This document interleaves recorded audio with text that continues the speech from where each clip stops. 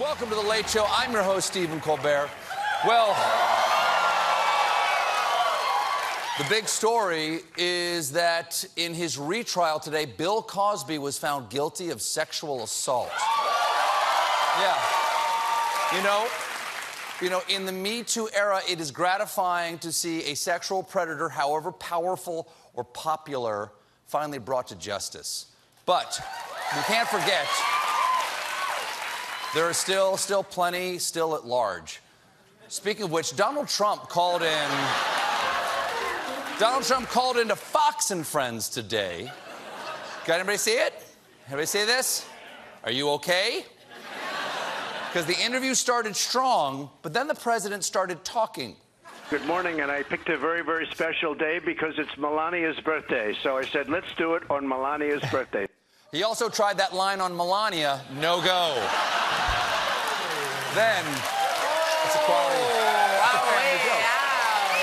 quality family joke. Then the Fox and Friends asked the obvious follow-up. Do you want to tell us what you got her? Well, I better not get into that because I may get in trouble. Maybe I didn't get her so much. I'll tell you what, she has done. I got her a beautiful card.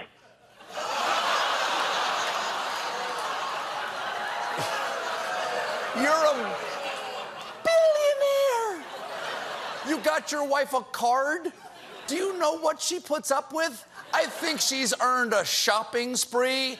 I'm going to say around $130,000 worth. That seems fair. Oh! Thank you. That's a good That figure. seems fair. Where did that come We from, actually, that figure? we have acquired a copy of the card he gave her. Merry birthday. There's a GameStop gift card. There you go. Had one laying around. Then the president and the Fox and Friends, they got down to business and talked about business. Michael is in business. He's really a businessman, a fairly big business as I understand it. I don't know his business. Michael is a businessman. He's got a business. Probably the big thing is his business, and they're looking at something having to do with his business. I have nothing to do with his business.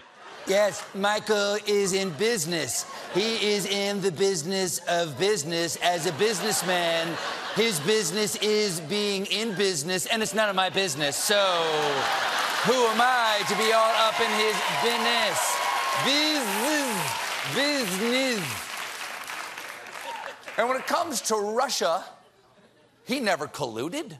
So the special counsel, and by the way, and intelligence committee and everybody else has found no collusion. There's no collusion with me and the Russians. Nobody's been tougher to Russia than I am. You can ask President Putin about that.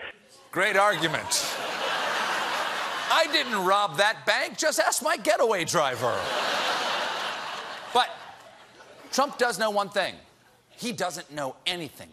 I'm not involved, and I'm not involved, and I've been told I'm not involved. The nice man in the mirror told me I never colluded and that I am a very strong and good boy.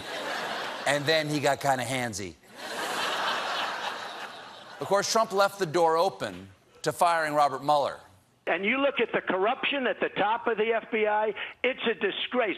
And our Justice Department, which I try and stay away from, but at some point I won't. Oh, that's reassuring. This is your captain speaking. I have an extremely stressful job and a bottle of Jack Daniels, which I will try to stay away from, but at some point, I won't.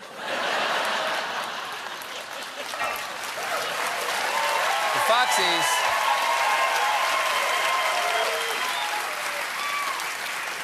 He kept complaining about NBC and CNN, but explained that he doesn't watch the thing he spends every waking moment complaining about.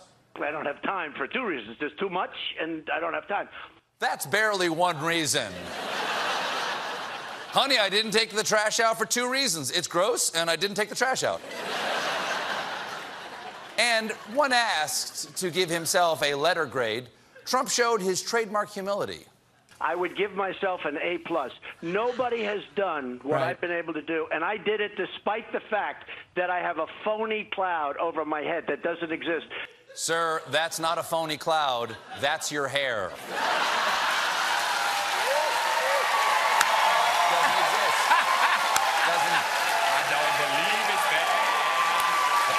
Allegedly. Exactly. Thank you very much. But this interview was insane. It was rambling. It was so loud. It sounded like he was shouting the whole time. I just had the image of an unbathed Donald Trump shambling around in his bathroom. Neither Fox nor Friend could get in a word edgewise. I would rather have the popular vote because to me, it's much easier to win. It's a totally different set of goals as opposed to electoral college. But we have an electoral college. Right. I got 306, and she got, what, 223. So remember, there was no way to break 270. I heard that. Comey is a liar, Mueller is corrupt, crooked Hillary deletes emails, and I'll take a large personal pan, meat lover's pizza, and an order of garlic knots with crazy sauce. Wait, who am I talking to? I forgot. Hello? Is this? And the whole time this is going on, the curvy couchlings just sat there stunned.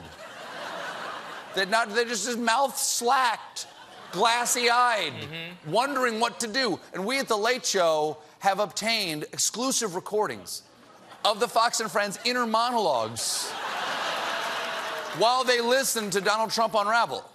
It's an absolute disgrace. And by the way, the only collusion is the collusion with the Democrats and the Russians. You take a look at what's going on there. Wow. This guy's off the rails. This is not good for democracy. Behold the scourge we have unleashed.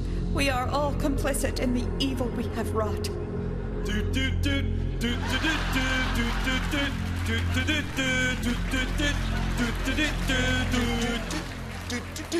And after, it's got a hook, after 30 minutes? How long? 30 minutes of this? After 30 minutes, the host gently reminded the president that he has a job. We could talk to you all day, but it looks like you have a million things to do.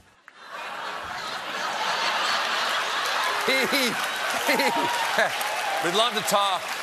But I know you're busy, man. He got the president off the phone like an annoying relative. Well, okay, yeah, Well, listen, I'm gonna let you go. Okay, yeah, okay, yeah, we got a dinner. They're calling me. Dinner's getting cold. Yeah, talk soon. Happy Thanksgiving, Grandpa. No, they're not all thieves. Remember, Nana found her ring. Okay, all right. Bye. But he's a good guy. Yeah, he's a good guy. But after Trump got off the phone, Steve Doocy thought it went pretty well. I think he was awake, and he had a lot to say.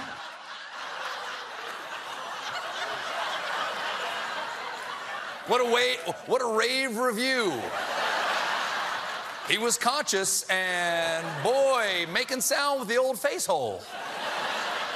But in their defense, the Fox and Friends had to rush the leader of the free world off the phone to get to their actual next news segment, Buck's famous scrambled eggs.